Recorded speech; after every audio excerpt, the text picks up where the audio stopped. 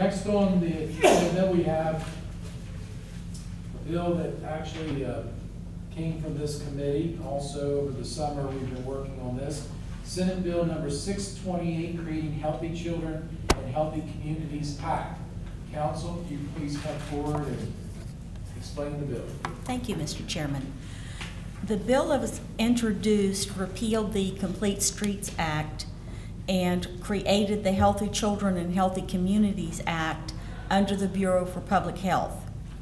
It incorporated a mandatory version of Complete Streets, which was opposed in the past because it was cost prohibitive to require studies on every highway project, regardless of its size and nature. So I took that out as part of the committee substitute. We'll talk about that in a minute. The introduced bill requires the Bureau for Public Health to work with highways and municipalities to implement the portions of Complete Street that were retained and to work toward building alliances and creating healthy communities. There was also in the introduced bill a requirement that various governmental entities work together to investigate the options for using public buildings and spaces for healthy community activities. The title was defective, and its second reference to the Committee on Health. There is a proposed committee substitute. As you know, Mr. Chairman, at your direction, I have prepared that. The proposed committee substitute removes the Complete Street portions of the bill and leaves the current Complete Streets Act under the Department of Highways. It is not mandatory, but it is permissive and allows, currently allows highways to look at these projects with an eye toward making them more accessible for bicyclists and motorcycles and runners and those kinds of things. So that is still intact. The committee substitute includes definitions for healthy communities, physical activity, and physical education. The Bureau for Public Health is given the authority and may facilitate public initiatives and public-private partnerships that will help communities develop these healthy lifestyles programs.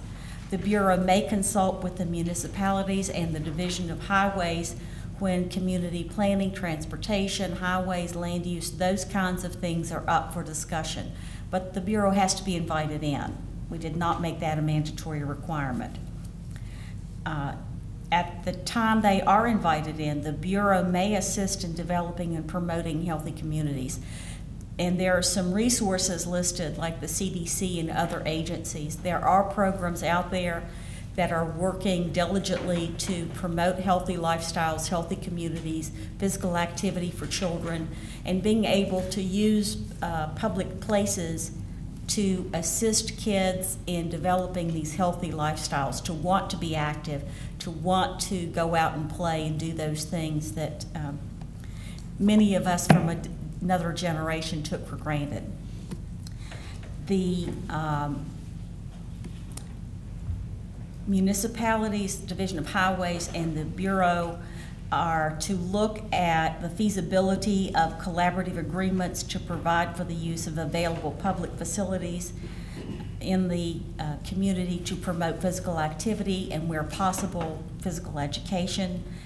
As you may remember from discussions this summer, physical activity is something you can do on your own. Whether you're jumping rope or taking the stairs, it's something that increases your heart rate and makes you breathe a little harder, to be moderate to vigorous physical activity. Physical education requires you have an instructor. So if it's a program through the Y or Third Base or in the school system where you have someone teaching you something, whether it's a sport or jazzercise, that's physical education. So it's looking at these alternative uses, whether it's the basement rec room in the public library or in the schools. How can we open these facilities and encourage the communities to use them? There's a list of things in the bill that have to be considered, including the liability issue and how you would defray costs if you had to have insurance and those kinds of things. So after these public entities look at this possibility, they're going to report back to the legislature and let us know if it's feasible to do some of these things and how that can be accomplished. And then finally, after the report is made to the legislature, the local entities can undertake any of these initiatives without further legislative action that they choose to take, because we certainly don't control the use of their local public facilities. Questions for council? Questions? Senator Hall?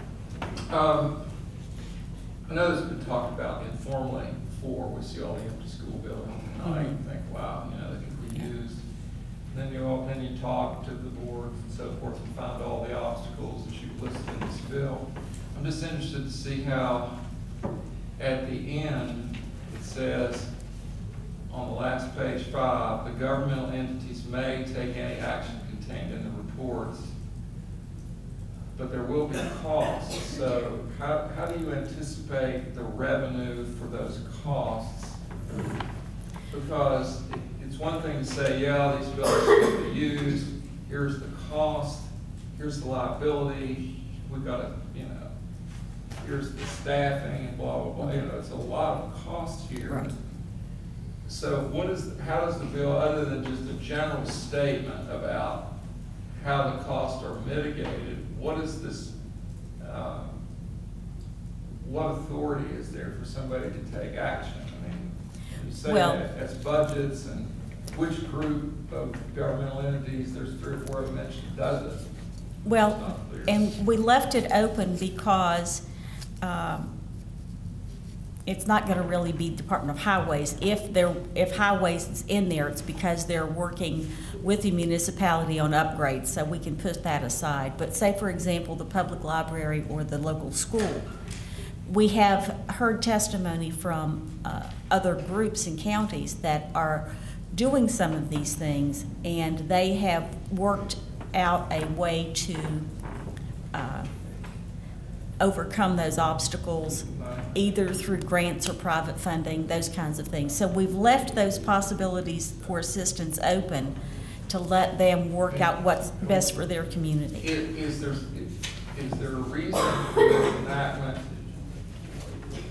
Is there an impediment to doing this now, or can communities just do this now, or is this adding just an extra, or adding sort of a kind of a study resolution thing where we're going to go out, gather the information, come back, report to government finance, see the budgeted cost, or can these things be done now? Well, these are on the local level, so I'm not sure that it would be a budgeted cost for state funds.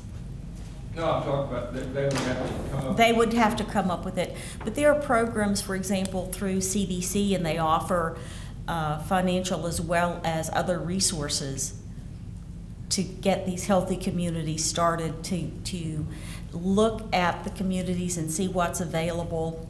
I believe we have representatives from the Bureau for Public Health in the audience, and they tell me that they're doing some of these initiatives now. But a lot of the time, a bill like this just gives somebody that impetus, or they say, "Oh, I didn't know we could do that. Let's put this together." So it outlines what can be done now, but it's in statute, so that it gives a little bit of. Right, and then when they come back with a report, if it requires further action on the part of the legislature, then they will make those recommendations. Yeah, I hear that. Well. But it doesn't mean that things cannot be done right now. Some things can be done right now. Some things they may need some assistance with. Senator, one thing, just on legal, and council can correct me, but of course, in order for local communities or local entities or government agencies, they're not able to do, legally they're not able to do something unless we authorize them to be able to do it. Although they've been doing these public-private partnerships, and I think of Mingo County has been a prime example where the whole community's been involved. They really don't have the cover of the law to cover what they're doing. this gives them the authority and the flexibility to do this, but also gives them the permission, and it's permissive, it's not Right. mandatory, but gives them the law in order to be able to do those things, but also allow other communities to look at this as an opportunity to do things like this as well, where it's a community involvement. So that's where the authority is important to lay this in the code so they can point to this as we've been authorized to be able to do Well, I know, this. Mr. Chairman, if you don't mind. Sure. I know that in Mason County, where I have some familiarity because of my spouse working there for years and being a building super administrator for years. The building would close at 3, and that was, sometimes it'd be a little pickup basketball or whatever, or organized basketball, but there seemed to be so much organizational energy expended just to run the regular school day that to layer over an evening thing would require, other people coming in. I mean, so that, and there is some cost here, there's no question. I mean, if somebody comes in and is playing ball and bangs their head on something in the corner and injures themselves, there's litigation and liability. And all of a sudden, it just becomes overwhelming given how REM covers this and REM covers that. So, but I'm all for looking at it. I think it is sad these buildings are not available at night. It's just, and that's why I was just kind of trying to figure out what the bill was really doing to see if it reaches the goal, and it opens the discussion, so I'm comfortable with that. Yeah, hopefully they'll come back with more suggestions. Yeah. Senator Stallings? Yeah, thank you, Mr. Chairman. Again, I was just looking at the shalls and the mays in there and trying to figure out what was permissive and what shall be done. And I think having listened to the conversation, I know where the mays are and where the shalls are. Right. I do, note and worry that, when these buildings are not open frequently, I think that the first answer is due to liability Right. concerns. Mm-hmm. And yet we don't really deal with liability or limiting the liability in this. We do look at it specifically.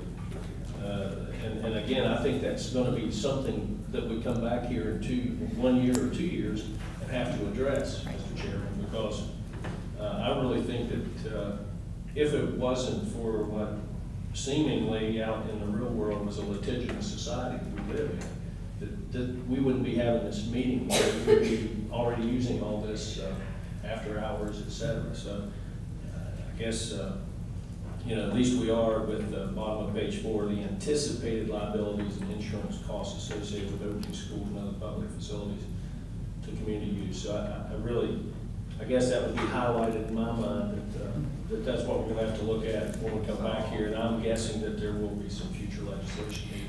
And there's a difference in the liability, like Laidley Field is open and you can run the track in the evenings, as opposed to the school building. I mean, there's a huge difference in what is going to be required to have those two facilities available. So it's going to take a little investigation on the part of the local folks. And I guess a little bit of whether you could sign a waiver and whether those waivers were Right. meant to.